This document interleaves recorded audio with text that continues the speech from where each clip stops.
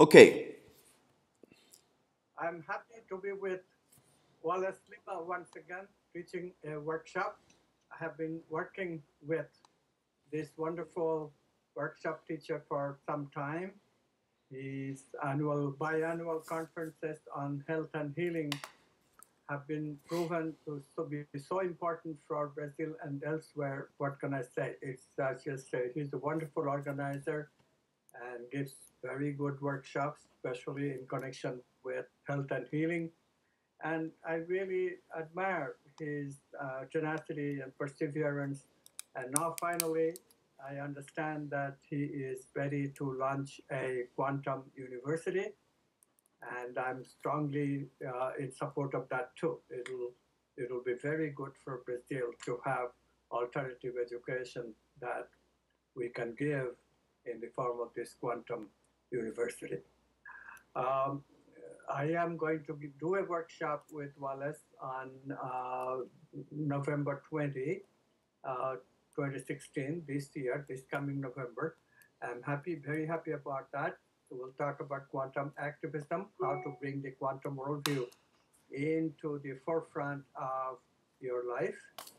And you will find that quantum worldview says things like the basis of the world is consciousness, not matter, and our experiences matter.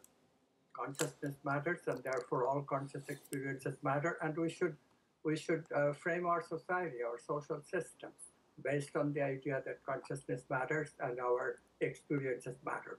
Namely, in addition to our sensory experiences of matter, we should bring about in our society, in actual play in our lives, in our jobs, our feelings, vital energies, our mind, mental meanings, and especially the intuitive capacity that we have with which we intuit archetypes like love and abundance and justice and goodness in us.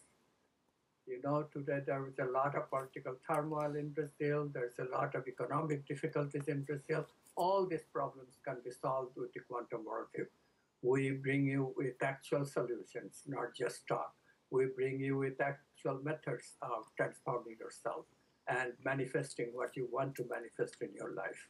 It's real science of creativity and science of manifestation. All this on November 20 in a joint workshop with Wallace Liimaa, and I'm very happy about it. Thank you.